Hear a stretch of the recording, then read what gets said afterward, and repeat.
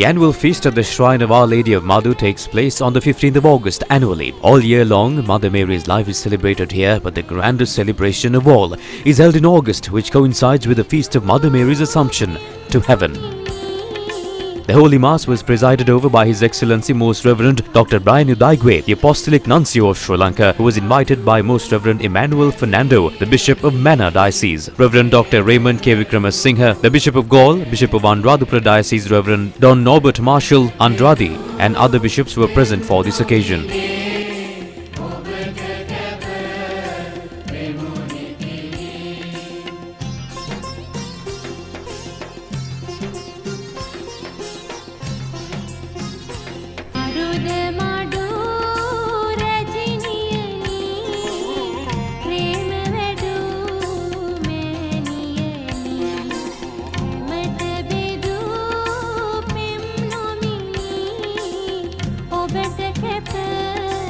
Sri Lanka. I recognize you, my dear brother bishops. I recognize the civil, administrative, political, military, police, judiciary authorities.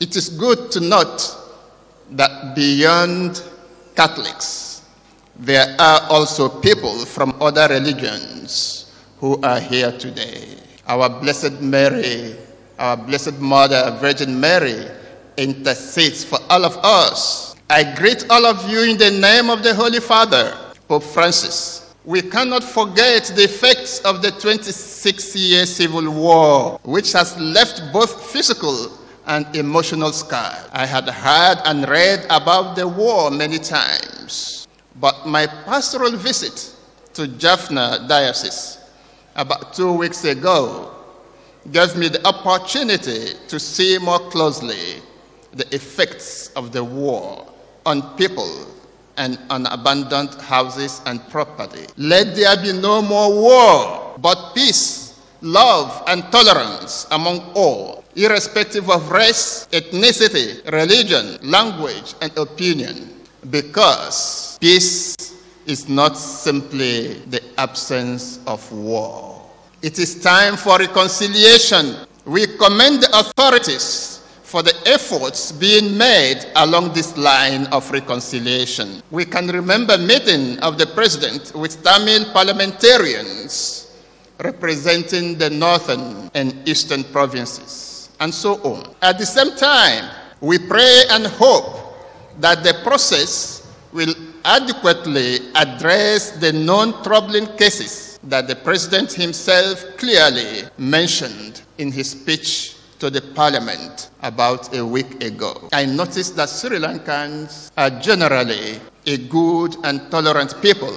You should not allow the few unscrupulous elements that are indeed a minuscule minority to negatively influence and disorient you. It is unacceptable for any religious leader to take advantage of the medium, respect, and privilege accorded to them to denigrate other religions.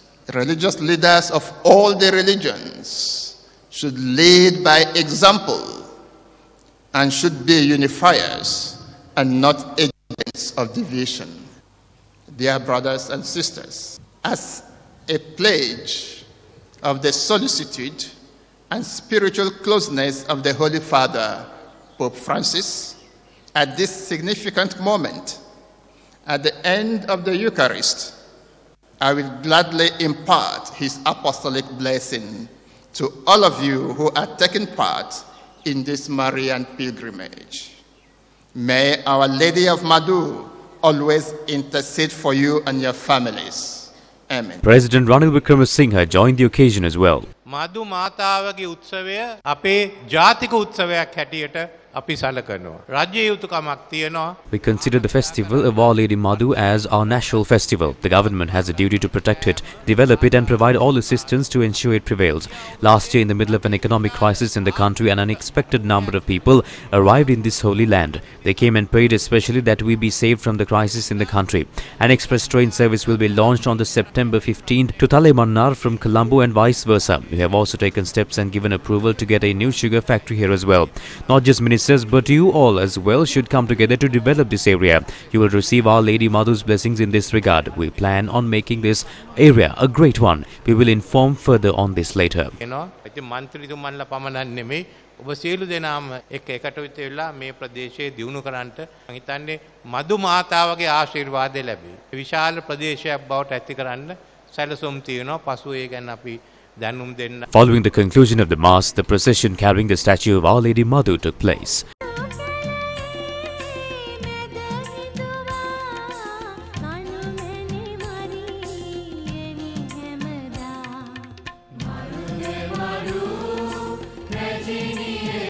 Thereafter, devotees received blessings from the statue.